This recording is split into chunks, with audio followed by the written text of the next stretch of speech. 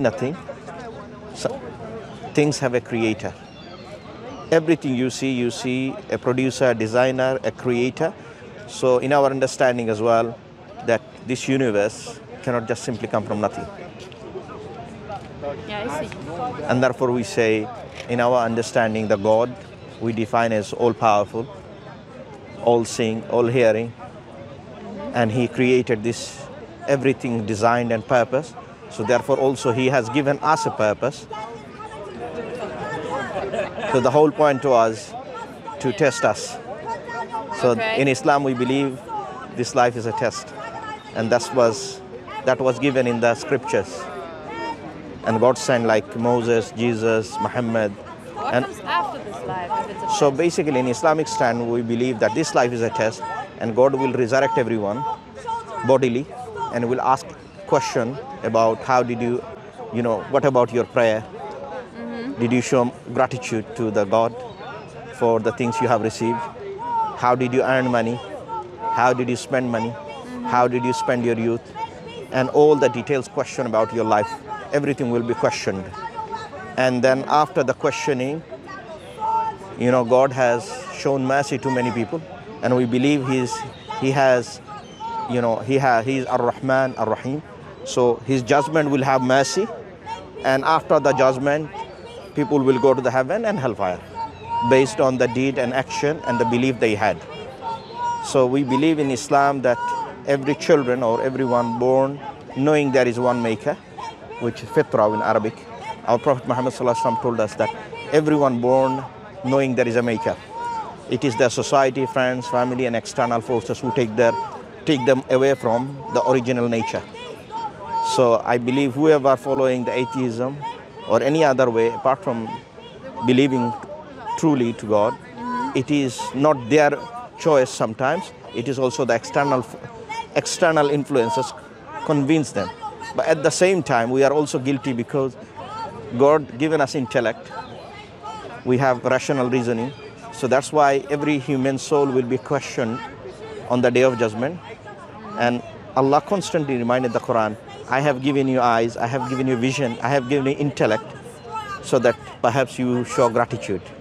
And the same intellect will be questioned on the day of judgment. So therefore, God, if you say, oh, I didn't believe in God because I didn't have external tools, but God given you internal tools within yourself to make you accountable. So therefore, whenever we appreciate, whenever we receive anything, whenever we drink, we feel it quench our thirst. As a Muslim, I say, Alhamdulillah, praise be to Allah. So this is a form of gratitude. So as a human being, whenever we receive all those things, we've been told to show gratitude to the Creator. So if you not believe, you're guilty? Yes, if you believe, you're not guilty based on the information you have received. Imagine if you live in an Amazon jungle and there no message has been reached to you. You will be accountable on the day of judgment. God will question you. But imagine if someone comes to you, explain to you clearly, and you have the chance to read, and God knows how much information you have received. Based on whatever you have received, He will make you accountable. That's why this is one of the conditions. That's why God will judge everyone. So I cannot judge you, neither you can judge me. Do you see? So as a Muslim, I am not allowed to judge anyone. Rather, I need to share the message. We believe the guidance belong to God, and no one can guide no one. But we can share information and convey the message. That the belief is not in me, but comes from external information I get that I believe. So now we believe in two ways. So we have internally already received through the fitrah, which is the innate disposition. At the same time, you have these intellectual faculties of reasoning, thinking good and bad, right and wrong. And just like if you apply your rational reasoning within this argument I have given you in the Quran, Am khuliqu min ghayri shay'in am humul khaliqun, were they created by nothing or are they the creator of themselves? So we apply this rational faculty to connect with whether is there something. So it's the process of elimination. So if you take the impossible option out, you will leave with the final conclusion, which is the possibility. Okay. And then we have the Quran final part is God communicated the purpose of our life through the Quran. And previously, God sent messengers to different nations and tribes so that they can be guided about totality of our life and guidance. Any other question? What if you do harm to people Sorry. where you live? Well, if this life's a test and you did harm to anyone else, what does that mean? So harming in generally, of course, is wrong. And God tell us that in every Friday we hear from khutbah, sermon, from Imam say, Inna Allaha ya'muru bil adli wal ihsan wa ita'i dhil qurba wa yanha 'anil fahsha'i wal munkar. Allah instruct you to do good. Now, every time... But what is good? Good is defined by God, right? What is good and what is bad, right? For example, if you look at early 1900, in this country, homosexuality was allowed. Not allowed. Now it's allowed, right? Yes. So people have changed the decision of law giving on their hand, but we say the ultimate governor or the lawgiver is God, because who knows totality of our mind and how He created us. He knows what our soul whisper. He knows how we program and what we do in our life. So based on that, God defined what is good and what is bad. But you can intellectually convince with the idea that whatever God is saying, it's going with my sound, reasonable mind. Like, for example, God saying, do not do injustice.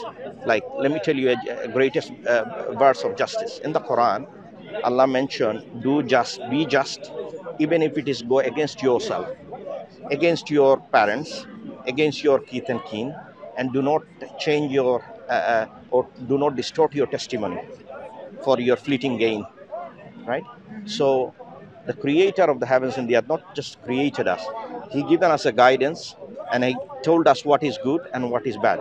So we have allowable and prohibition. So our worship is encompassed of two things, allowable and prohibition. God told us to do good stuff and stay away from immoral activities. Do not kill a soul. If you kill a soul, as if you kill entire humanity. If you save a soul, as if you save entire humanity. So look at the profound message of justice, morality, and ultimate goodness. And adl, one of the attributes of adl is the justice of Allah. And Allah saying, I have given the universe in justice, means He created everything in balance and proportionate. And what if I believe in another God and not? So depend on what type of God. Like, would you define what type of God you are believing in? Like, hypothetically, any other God, Hindu, Christian, whatever. So what we say is God communicated message to human soul that everyone know there is only one maker. So when you attribute God to with human, with the creation, so what we say, God is unlike the creation. So anything you see in the creation that are not God. So if someone's come to me and worshipping cow, I don't have to concentrate on what he is doing. I simply know cow is not a God because it is temporal, and God is eternal.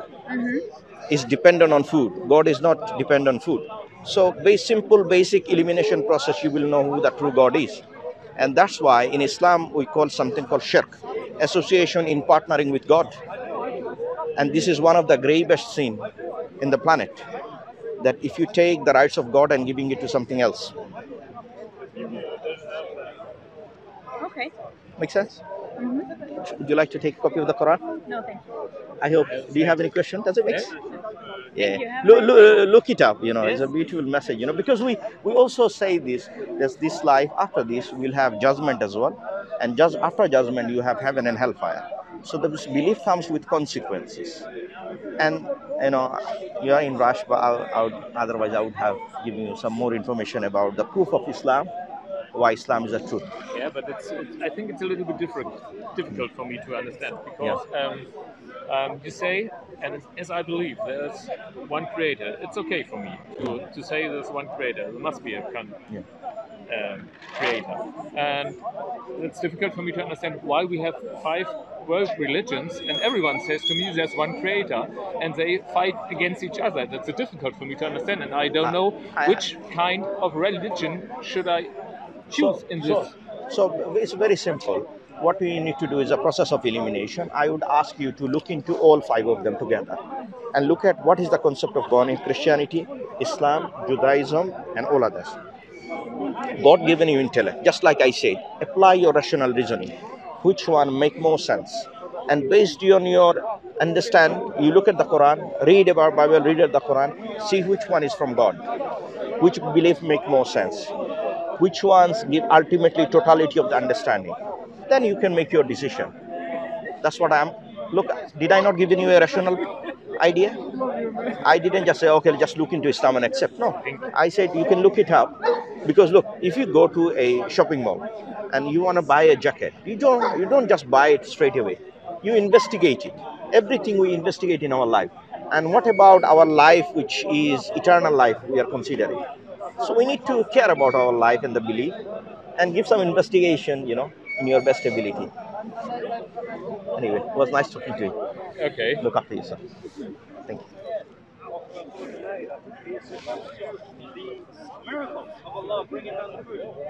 Atheist, they have few questions in the beginning, but I hope they taken the message of Islam. Although they are in rush as well, so I hope may Allah guide them to Islam. Make dua. Assalamu alaikum.